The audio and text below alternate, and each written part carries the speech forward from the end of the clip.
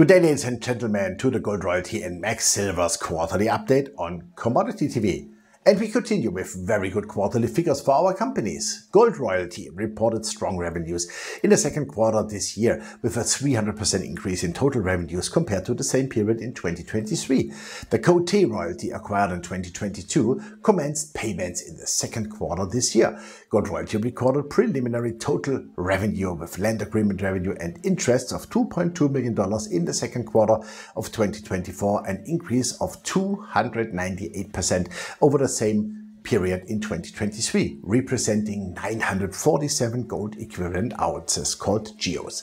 For the 6 months ended by 30th June 2024, the company recorded preliminary total revenue, property contract revenue and interest of $6.4 million, an increase of 153% over the same period in 2023 and 2,967 GEOs. In the second quarter this year, the company recognized the first royalty payment from IAMGOLD's GROY.TO gold mine and continued to benefit from its existing cash flow royalties on the Borborema project and the Canadian Malartic, Cozamin and Borden mines.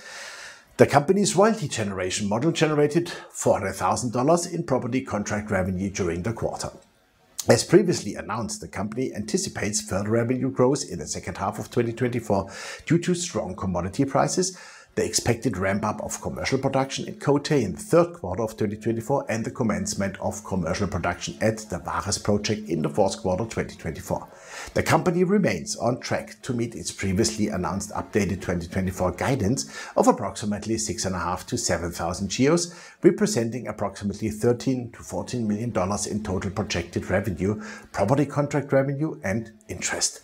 The above forecast for 2024 is based on an assumed gold price of $2,000 per ounce and copper price of $4.25 per pound, as well as public forecasts, expected development timelines and other disclosures from the owners and operators of the properties underlying the interest, as well as our own estimates. The point-and figure chart has bottomed and shows a great entry level. We have an initial price target of $3 and then $4. In the longer term, $5.5 should then come into play again. MAG Silver also delivered super quarterly production figures.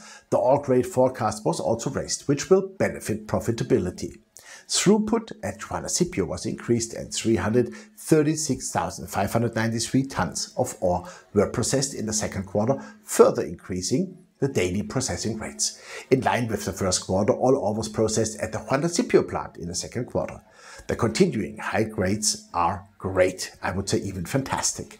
The average silver grade of the ore was 498 grams per ton, ladies and gentlemen.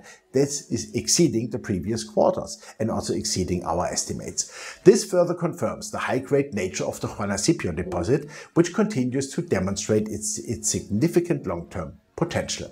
Metal recoveries improved compared to the previous quarter, highlighting the ongoing operational improvements and circuit optimizations at Juanicipio. Commercial production of pyrite concentrate commenced during the quarter, resulting in increased silver and gold recoveries.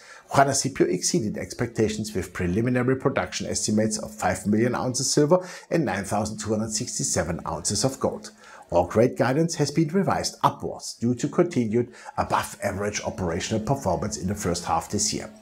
The silver grade at Juanicipio is expected to be between 420 grams and 460 grams per ton in 2024. Previously, it was estimated 380 to 420 grams per ton. Compared to the second quarter of 2023, Juanicipio's performance has improved significantly, reflecting the progress made since the mine ramp-up began and the plant was commissioned in February 2023. Importantly, the second quarter performance was achieved solely at the Juanicipio plant, with no additional processing at the Fresnillo and Saucito plants. We like MAG Silver a lot, and honestly our price target is easily around the 35 Canadian dollar level. You can also find all the information on our Commodity TV app in German and English, as well as everything to do with commodities. We look forward to your like and, more importantly, please subscribe to our TV channel. Please note the disclaimer. The shares discussed are part of the SRC Mining Special Situation Certificate and I'm a shareholder in the companies. Thanks for watching us and Servus from Austria.